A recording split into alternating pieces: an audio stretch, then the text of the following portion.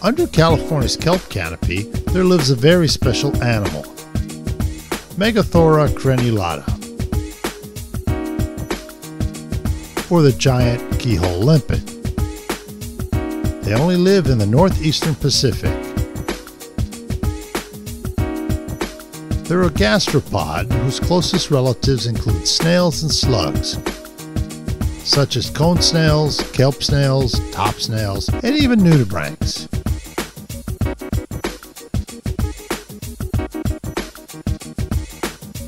They have a hard shell that is concealed in its fleshy mantle.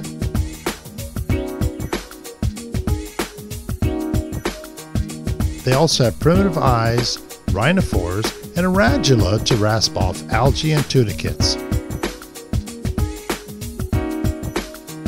But what makes this unassuming snail very special is that scientists have discovered they have a secret, keyhole limpet hemocyanin, which is used as a carrier protein in the production of antibodies in humans.